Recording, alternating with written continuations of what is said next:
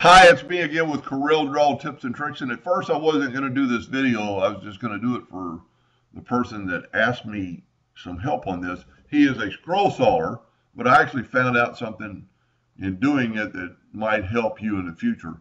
He's a scroll sawer. He wants his pattern. Evidently, he wants a pattern uh, a different color so he can glue it on wood and cut it out. And I guess, and this is not a pattern. This is just an example of a pattern, I hope. But when he uses Smart Fill tool, it takes the pattern away. Well, the Smart Fill tool really isn't meant for that.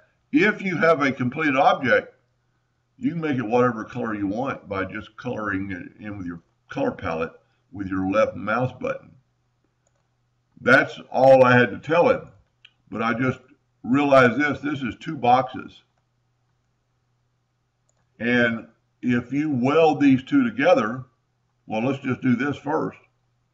Always what I do when I don't know if it's going to work, I put a rectangle around it, and you have your fill set for fill.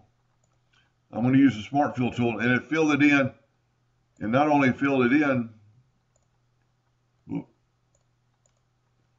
it repaired the leak or bonded the two nodes together, because now it's one piece and can be colored.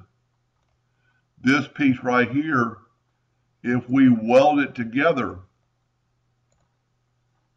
still can't be colored.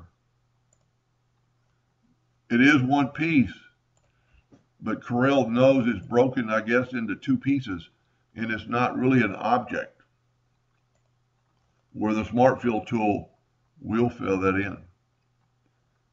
So that's kind of a little bit of good knowledge, and I hope that helped you on your scroll saw work.